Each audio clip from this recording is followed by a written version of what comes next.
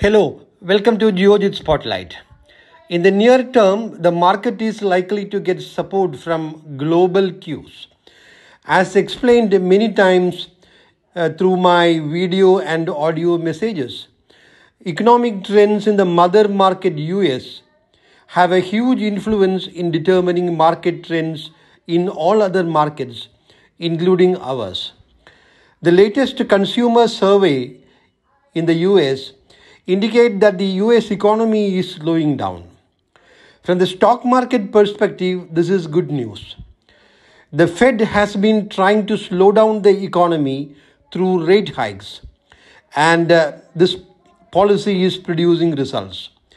If the US jobs data expected this Friday also confirms this slowdown, that means the Fed will pause its rate hikes. Consequently, bond yields will decline and the dollar index also will decline. Already there are indications of this happening.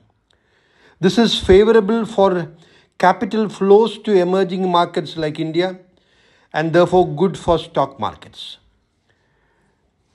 Dollar index declining is good for gold. A major emerging concern is the poor monsoon this year. There is huge deficiency in monsoon rains in August. This can impact the kharif crop. If the growth expected this year in GDP, I'm talking about GDP growth, if that also is low, then corporate earnings also will be impacted. And disturbingly, food inflation will remain high. So unless the monsoon revives, things may turn bad. So watch out for the monsoon trends. Financials continue to be the most favored sector. High quality, large cap banks should be an integral part of any portfolio. This sector is doing well and valuations are fair. Capital goods will remain strong even after impressive appreciation in stock prices.